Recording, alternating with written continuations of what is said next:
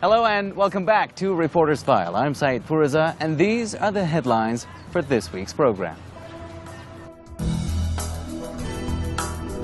Gaza's sailing fans break down the Israeli sea blockade. The lack of jobs in a country ravaged by an endless war. Could the decades-long ruling coalition in Malaysia lose power? And robots competing for their makers at a robotics competition in Tunisia. Tunirobots is an event organized by engineering schools in Tunisia. It's an event where teams of student researchers gather and bring their creations, their robots that they made from scratch, to compete with one another. For the National Day of Robotics, 15 Tunisian universities and research institutes have organized the third edition of Tunirobots 2012. The event was held at the Higher Institute of Applied Sciences and Technologies of Tunis. Tunirobots 2012 is the third edition of the National Robotics Day. It gathers universities and research institutes from the whole country. The event started with a presentation of more than 40 robots of different characteristics and strange capacities. Tunisian student researcher Houssem Lassoued surprised the public with an Android-based robot capable of circulating in hostile environments and complex geographies. The robot independently assures surveillance missions. It can also protect lives by detecting gas leaks and informing human beings about the potential risks. This intelligent robot can analyze its environment and adapt to any level of difficulty. It can also measure the quantity of gas in the air and send emails or text messages to warn people about unusual levels. The surprise of Tunirobots 2012 is the robot-guided missile. The inventor assumes that he has recently traveled to Europe to show that Tunisians do not only create, but also compete with the West because they are proud of their identity, which is the source of the unlimited capacities.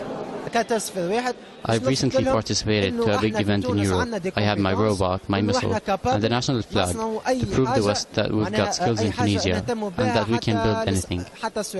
Many engineering students were inspired by the robot-guided missile project, which proves that the new generation of Muslim youth can go far in scientific research, despite the lack of means. I foresee a bright future for my colleague because he has built a robot-guided missile with his intelligence and without resources. After the presentation of the robots, the teams met at the auditorium for the first part of the competition. For the Treasure Island conquest, robots have to collect golden objects in 90 seconds. Hundreds of thousands have watched the Treasure Island conquest online, but the luckiest were at the venue to enjoy the unusual atmosphere and share the joy of the winners, whose robot collected 3 gold billions. The team has dedicated their victory to the Palestinian people. The work that we did for this robot to all the people in Palestine that are struggling with the colony of Israeli people. So for once, Palestine wins this time. In the second part of the competition, the robots struggle to dominate the adversaries. It's a robot way to show that we can also build robots that are able to fight with each other. The Sumo conquest is a demonstration of power in artificial intelligence. The powerful robots were not the impressive ones. Therefore, even the losers left the competition with a smile and optimistic tone. Inshallah, we will participate to future competitions and we will win because we don't surrender. According to Zakaria Hatira, co-presenter of Tunirobots, the event has succeeded in breaking the norms and the clichés which relegate the youth of the Muslim world to the lowest levels of intelligence and creativity. We are breaking the cliché that says we are just consuming and not building our things, and the proof is Tunirobots. We are really starting to produce and create and not consume anymore. So, yeah, we're breaking it. We're getting over it. Tunirobots has offered school children the opportunity to participate and has motivated the smartest to follow the steps of their elders. The youngest participant addressed a message full of hope and optimism about the future of research in the Muslim world. I'll build robots when I'll grow up.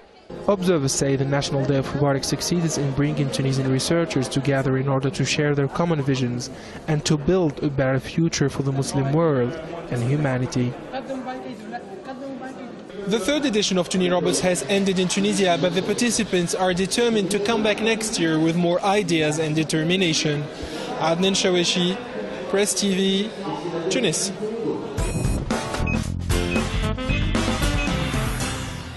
And that's going to do it for this week's program. Thank you for watching. Do not forget to drop us a line and tell us what you think of our program. Our email address is reportersfile@presstv.ir. Until we meet again, goodbye.